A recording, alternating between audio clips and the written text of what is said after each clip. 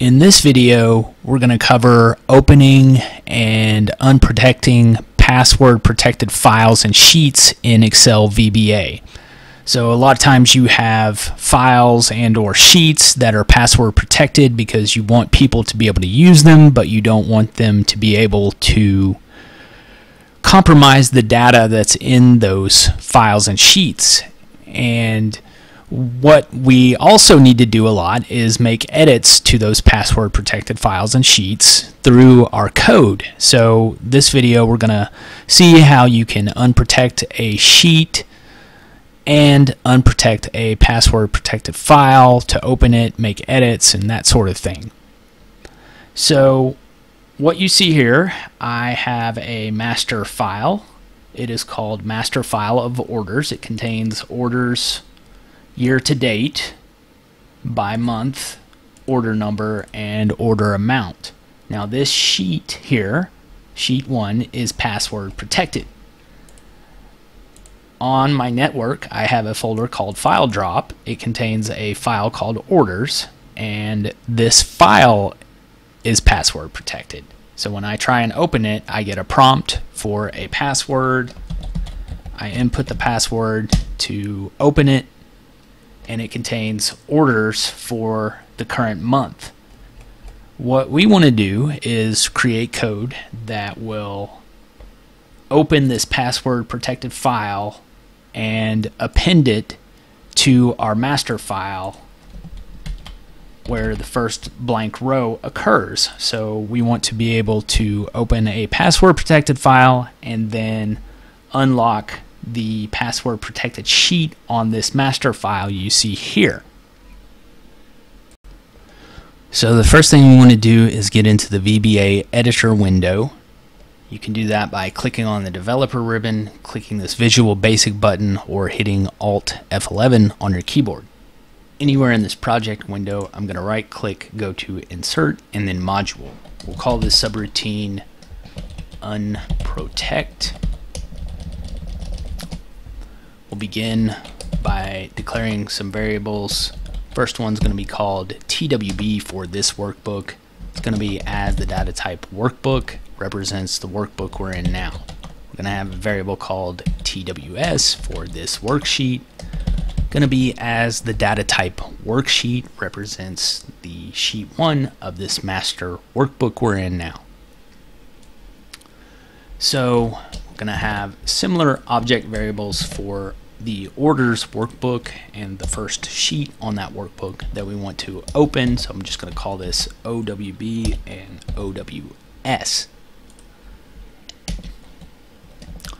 We're going to have variables for our password to unprotect this worksheet variable.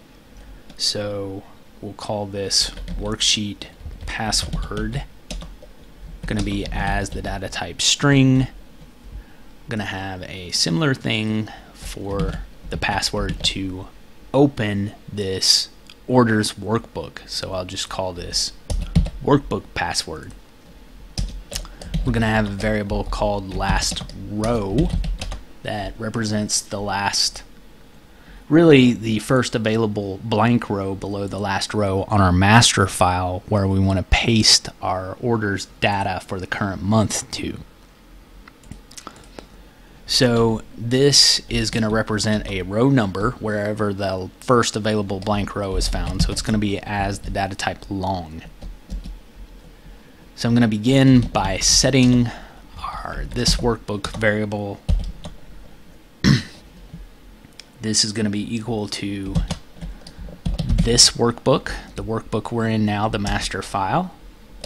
We're going to set this worksheet equal to this workbook, and then worksheets and the index number of sheet 1. So what we want to be able to do here is first unprotect this protected sheet in this workbook, this worksheet.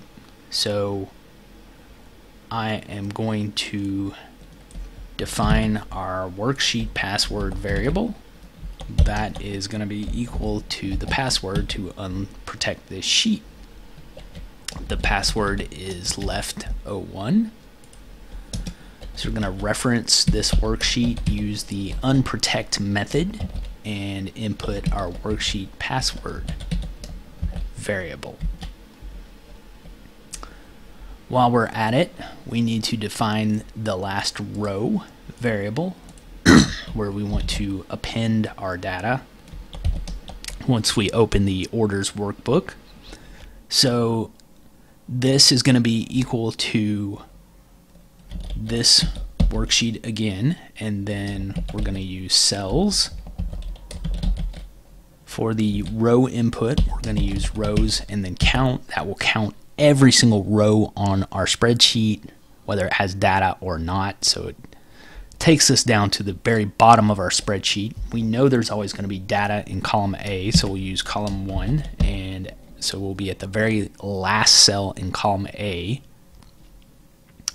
And from there, what we want to do is end Excel up.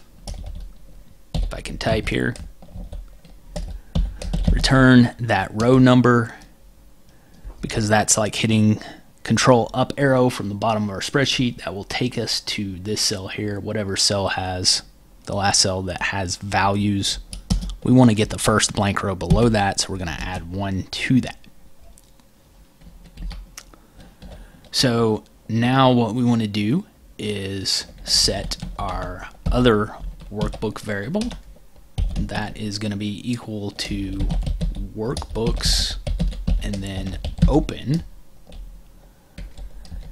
And we need to provide the file name as a string, and since we're opening the file, we need to provide a full path. So I'm going to right click on it, go to Properties, Security, and then the full path will be right there. So I'll copy that. This is a string, so it needs to be enclosed in double quotes. So I'm going to hit comma here, and you can see there is a parameter for password. So that is what we will also define here to be able to open it. So we're running out of space here. So after this comma, I'm just going to hit space and underscore so I can continue this line of code on a new line. I'm going to use the keyword password here and set that equal to the password to open that workbook, which I have not yet defined. So what I also need to do here is set our workbook password equal to the password to open that. So that is equal to trip 11. So I'm going to copy this here,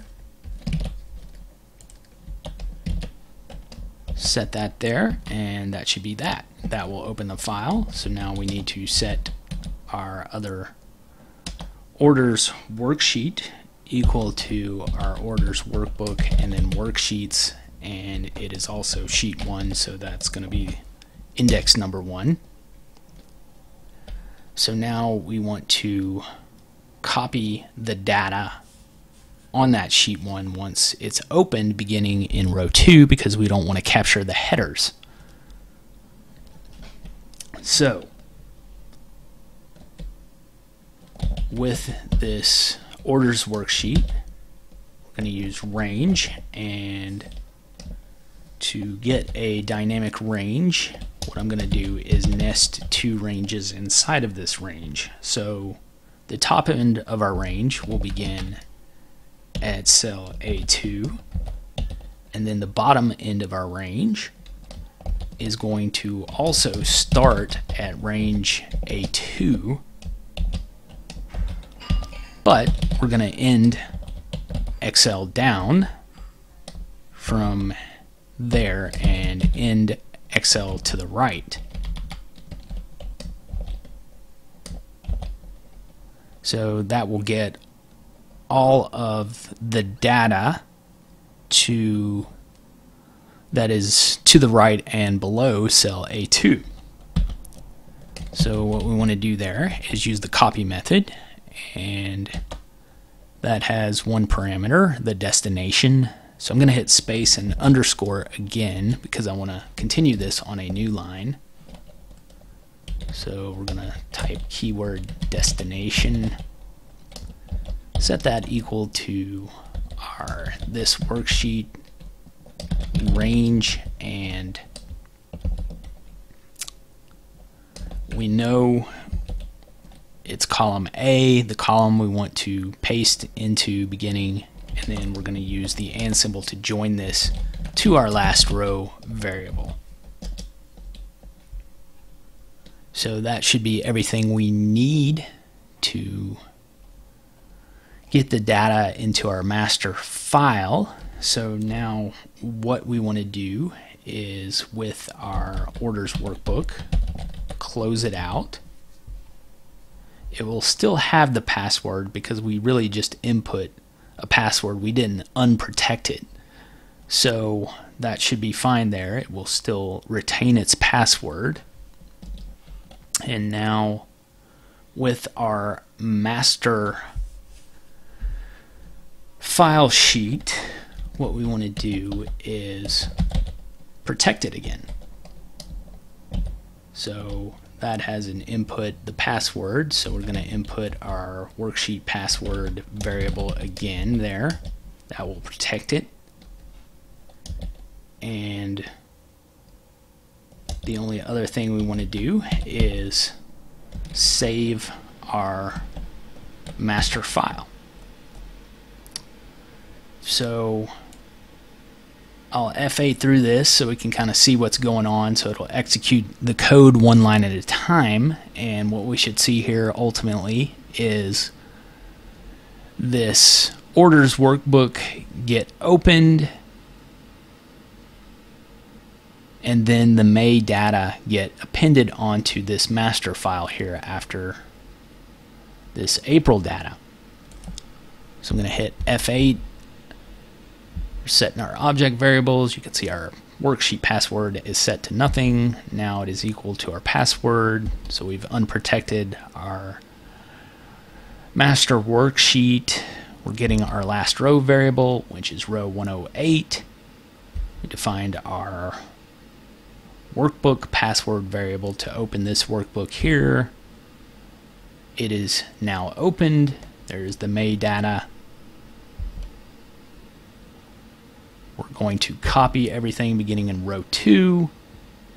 We're going to close our orders workbook. You can see now the May data is appended onto our master file.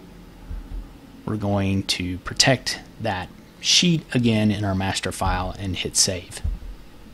You can see the May data is there. I have protected it again. When I try and make an edit, it says this is a protected sheet. You have to unprotect it first with a password. Well, that is all for now. Thanks for watching. Please remember to subscribe.